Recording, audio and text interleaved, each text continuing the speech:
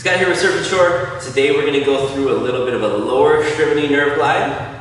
So we're going to be moving multiple segments of the leg, really try and get that nerve moving. We're trying to kind of floss it through a couple different segments.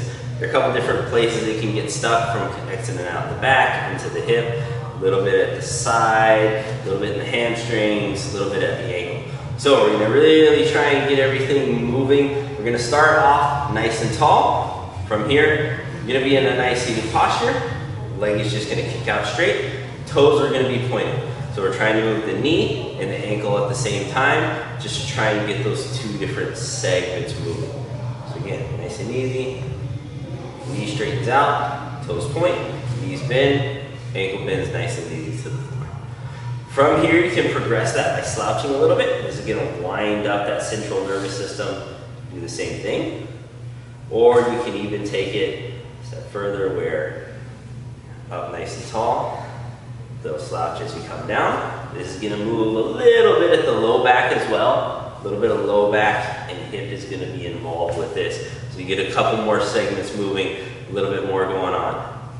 Other way that we can do it is we can go onto our back, hold behind the leg, same thing, nice and easy, kicking out.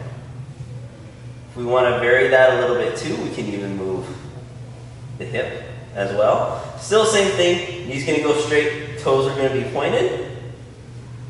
We're just going to move the hip along with it to try and get that same type of flossing. If we want to go a little bit more aggressive, get a little bit more of a tensioning, we can go up, pull the toes towards us, point the toes on the way down, and then come in towards us.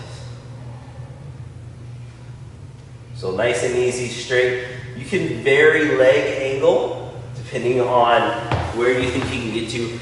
Shouldn't be uncomfortable, should just feel like a little bit of a stretch. The way you're going to know you're getting nerve is if you're starting to feel it a little bit more into the calf, a little bit in the back of the hamstring. Try those out. Should help any of those kind of sciatic symptoms and low back stuff that's going down the leg.